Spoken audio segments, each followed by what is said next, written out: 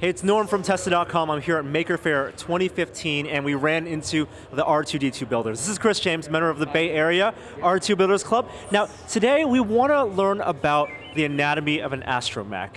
A lot of people see R2s, they love them, they run up to them, and they want to know what it takes to build one. You've built your R2, this is your R2 here. How long did it take to build yours? So I like to say that it took me 2 years to make it look like this, but it was really a 10-year project. So it's like this. It's like owning an old car and a motorcycle where you're constantly rebuilding it and improving it and adding new features. Now to build an R2, is it something that you build completely from scratch, or is it based on an existing part or artifact that you're modifying? Everything is custom. You know, either I've made it or we've had machine shops help us make them. Yeah. So to get started, if someone wants to join the R2-D2 Builders Club and get started, what's the best way to get started? Where do they start even? So you can either just Google R2 Builders, you'll find us, but the real website is astromech.net, so that's our main website, that's the official website, yeah. And then, let's say, to get started, what's the first part you want us to tackle? I like to say the dome, because if you stop after the dome, at least you have a cool thing to stick on top of your car. You know? Yeah. So what's the process of building the dome? It depends how you want to go about it. So a lot of people actually want an aluminum dome, and it's very hard to do. So there's a guy in that club that helps us fabricate those. So, yeah. And really, it's like a team effort, like for parts runs. Yeah. So someone's in charge of the dome, and then someone would do a run of a certain panel or part or chassis. So I may need feet. So I know I need to get feet made. So either I would make them, or I'd find a couple of people that need to get them made. And then we would kind of club together to convince a machine shop or someone in the club to make them, yeah.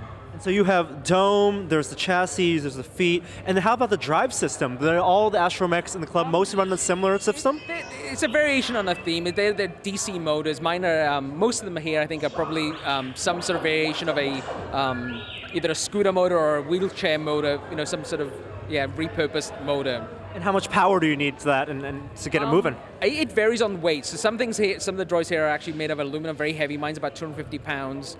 Others are made of plastic and wood and much lighter, can actually get away with a much smaller motor. The big thing is batteries, so it's actually how long things will last. So the bigger they are, the heavier they are, the more battery power you need. So the motors are kind of much simpler than the electronics. Yeah. And then what other electronics are inside? It varies a lot. So mine is pretty much tricked out. It has a lot of custom electronics in it, but you could get away with just a regular RC type radio, the radio that you would fly a plane or a little model car around. It all depends on how much you want it to actuate. For example, if you want the periscope to come up, if you want to have panels flip open. The way you're controlling this is custom built. It's 3D printed. So these are some little magical things I've made. I guess developed over the last couple of years, and they're these very small controllers. So my goal is to make R2 very, be magical, as if he's real. So running around with these big RC controllers just doesn't have, just spoils the illusion. So I've developed these little things, and they're little pocket remotes that I can hide in my jacket or in my pocket, or just even to hold like this. And so one of the things that also you run, because more things you add, you run out of this whole concept of channels on RC radios.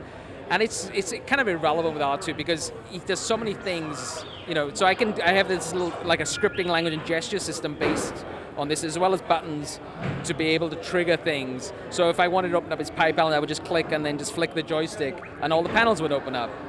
And then I have some buttons allocated for very specific things that I use very often. So what's the radio system on this? So it's based on XB. The radio is XB, so there's either 900 megahertz or 2.4 gigahertz. But then there's a whole back end, system sitting on top of that. Yeah. There's some logic in there, and then computers in there. There's logic on both sides. Yeah. So it's a totally custom system I've developed. That's been used in many R2s now, throughout the world, in fact, and other robots, Daleks and K9s, and there's even a biped running on them right now. Awesome. Yeah. These are in many ways more advanced than the real R2-D2s because we try and get as much as we can into one single one. In the movies, they made dozens of these things, and each one would be custom for a very specific scene. And they only had to work once, but we wanted repeatable that's not going to fail. So things fail all the time on R2s. We have to fix them, so we actually design them to be repairable. Yeah. It sounds like, as a designer, you have to make some trade-offs in terms of weight, construction materials, details. Now, if someone wanted to go with something really light, really basic, they don't have access to a lot of machine shops or tools, can they make one out of wood? Yeah, so I can't see one here right now, but there's people in the club that make them out of styrene. So styrene is very similar to the material you would make little model planes out of when you were a kid. So you can get sheets of styrene, you can actually lay out the plans on those and cut them out with an X-Acto knife and a Dremel type tools.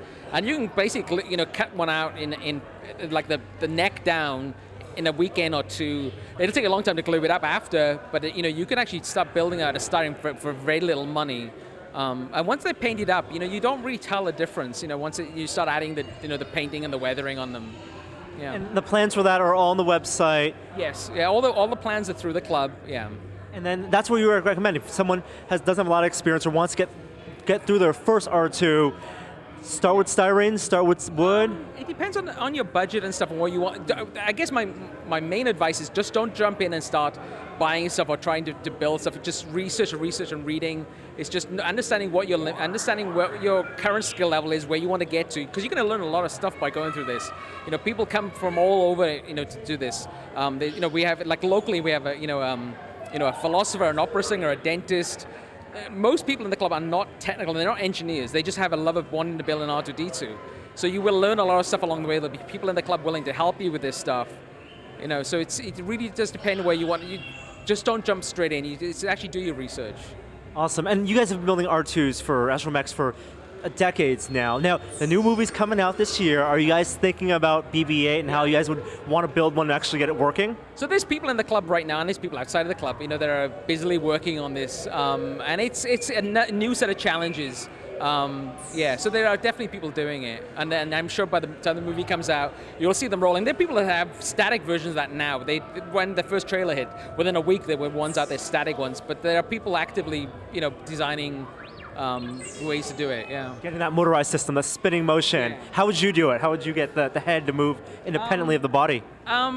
So it would be some sort of RC car or adaptation of some sort of car inside with a stick and a gimbal on top. Because when we saw that droid roll out on the stage, I think you probably saw it. It was very different to the initial trailer, and the head can actually continue to roll down the ball, right? Wow. So you need some sort of gimbal system. So it's not a fixed kind of point on the ball. It can move around on the ball independently. So it's, yeah. It's going to be a lot of design. And yeah, the jury's still out. There's more than one way to do it, I guess. Well, we'll be following you guys on Astromech. We're waiting for the movie to come out and hopefully see some BB-8s out there. But for R2-D2s, people can find plenty of resources right now. Thanks so much, Chris, for sharing with us your R2-D2s. And great to see you guys at Maker Faire again, and we'll see you guys on Tested. I'm Norm. I'll see you next time. Bye.